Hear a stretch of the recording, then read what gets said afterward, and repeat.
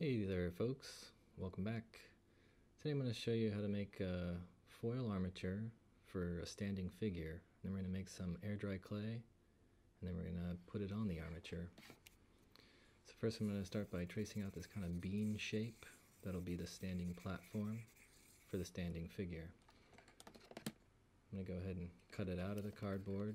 You might want some help with that.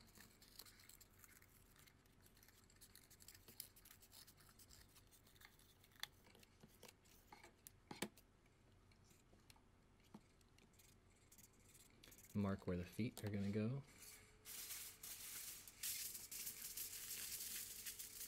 I'm going to roll up a couple pieces of foil. They're about a foot long measured, and I'm going to twist them tight so they become these kind of aluminum foil ropes. I'm going to do 2 of those. You want to twist them pretty tight so they don't unravel. Just roll it up, twist the ends first.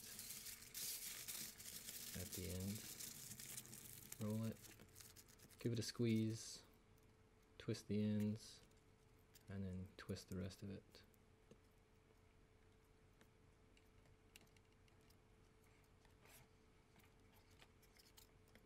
You want to find the midpoint on both of them and bend them so you have like 2 V's, and then you can interlock them so they're like links of a chain, and then you'll twist both of them a little bit around each other.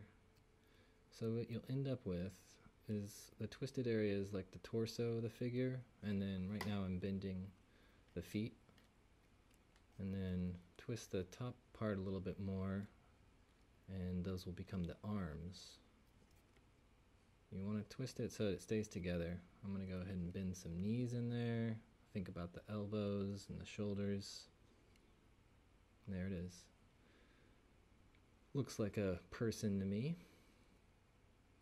And then I'm going to roll a piece of foil separately, smaller scrap of foil for the head.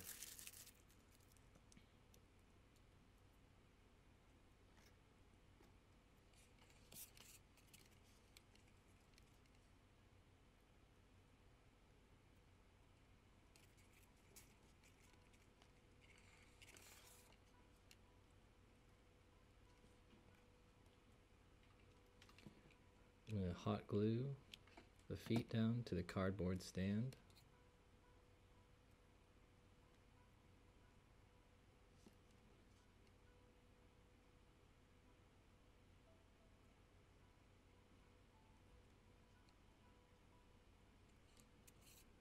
Make sure that it's standing upright. I give the knees a bit of a curve and the back of the figure kind of leaning forward, so that it will stay upright, because when we add the clay it's going to add some weight to it. So you want to make sure he's kind of hunkered over. He's kind of leaning with his knees bent like that.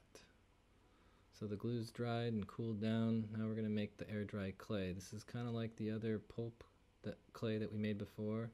We use glue and toilet paper and water. We're also going to use some oil. It could be mineral oil. I'm using vegetable oil because it's what I have. Cornstarch. Some regular flour. And joint compound. You might not have that. So just maybe use a bit more cornstarch and a little bit more flour than I do. So we're going to do the same process with the toilet paper as in the last video, where you're soaking it in warm water and squeezing it out and then ripping it apart and then putting it back in the water, squeezing it out again, just like last time.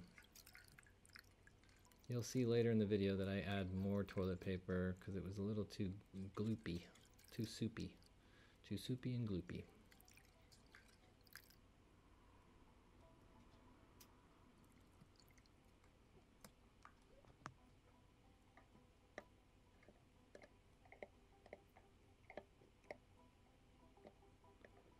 Rip it up after I've squeezed the water out of it.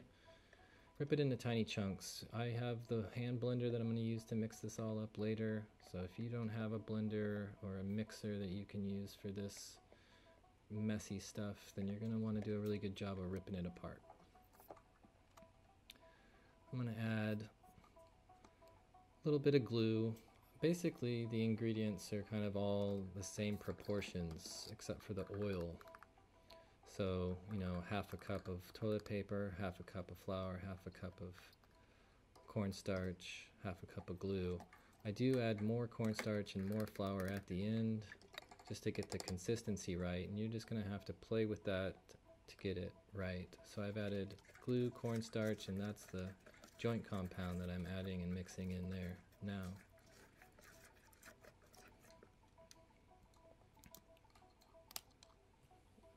Put some oil in. That's just like a cap full. I add a little bit more later also, but it's good for now. Just keep mixing. So now I'm adding a bit more toilet paper because it was just too soupy. Rip it into tiny bits.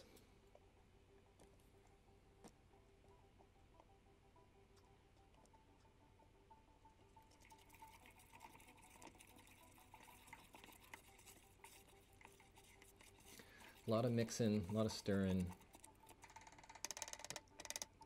And now I'm going to use my hand blender to make the bits of toilet paper smaller and also to mix it all up together.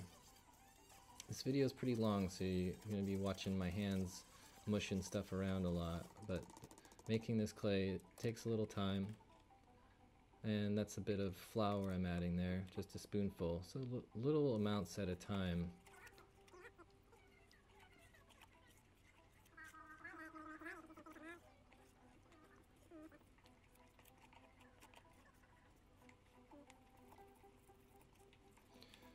Stirry, stirry, mixy, mixy. So now I've taken it out of the bucket and I'm putting it down on a piece of cardboard because this part's really messy. And I've sprinkled some cornstarch onto the cardboard and a little bit of flour also. So the cornstarch and the flour is going to make it less sticky. It's going to give it more body. And you'll just have to keep kneading the clay and adding spoonfuls of flour and cornstarch as you go along, and eventually some oil too. A lot of mixing, a lot of kneading. So I get it in my hands, roll it around.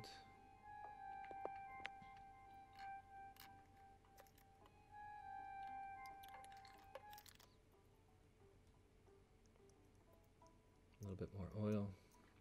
It's just about getting it the right consistency so it doesn't stick to your fingers. It's not flopping around too much. You want it to feel like some kind of clay that you can actually make something out of, right? So that was a bit more cornstarch, a bit more flour,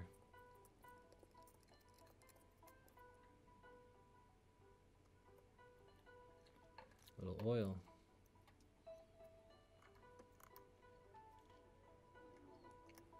more flour, more cornstarch.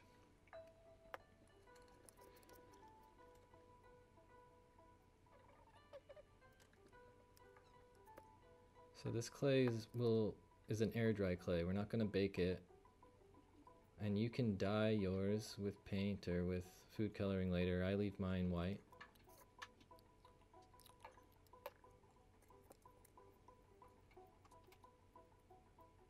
It's all about the feel at this point. I haven't really been measuring. I've just been using spoonfuls. And I can see that it rolls into a worm.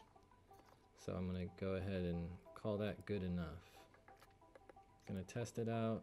Just want to make sure that it can like kind of hold its shape a little bit. It doesn't hold its shape as much as I'd like to, but it does some kind of job.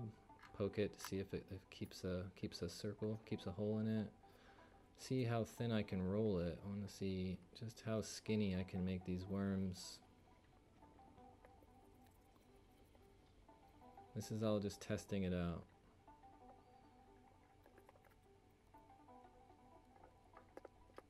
Okay, so now I'm satisfied enough with that clay. I'm going to start adding it onto the armature. I'm going to start at the bottom of it, put it on the base first, because this stuff, like I said, will add weight, and it could start to kind of pull the foil armature figure over.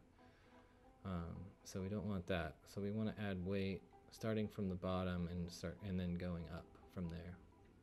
So I take little bits of clay and I kind of flatten them out, and then I press them on. That's how I apply the clay pretty much the whole time. It's like little bits, pinch it so it like wraps around the skeleton or the armature of the foil.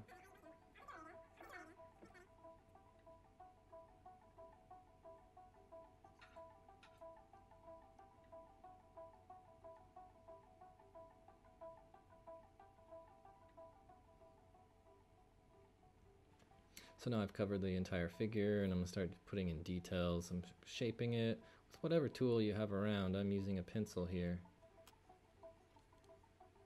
Gonna mark out the eyes and the mouth, and give it a chin. Whatever you want. I chose to make kind of a human looking figure, but it turns out however it turns out, and we'll see how that goes. So I'm going to roll some worms, and these will become the hair, long stringy hair.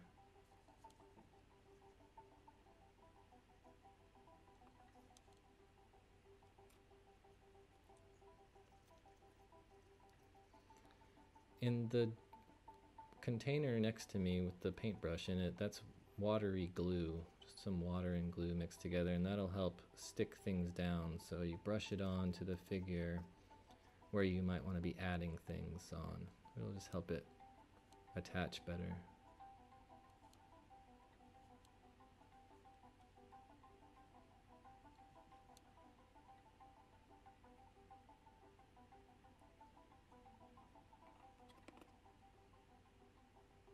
I'm gonna add some more details while I have all this clay here. Give it some more character. So I brush on some of that watery glue, and I'm gonna put some little buttons on this guy's jacket. Yeah, a little nose. And I'm gonna make some tiny fingers, just a thumb for this hand and then a couple of fingers for the other hand. This clay you can't get as detailed as you can with maybe Sculpey or some other clays, but we're just trying it out.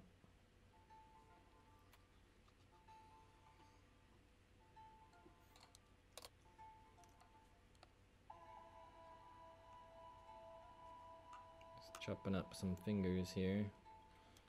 Brush on the watery glue and stick those guys on.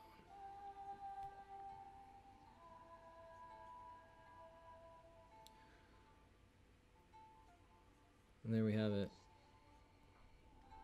Some kind of, what is that? Maybe like a ice goblin? Some kind of snow goblin? Well, that's what it is, I guess. Good luck, and I'll see you next time. Bye-bye.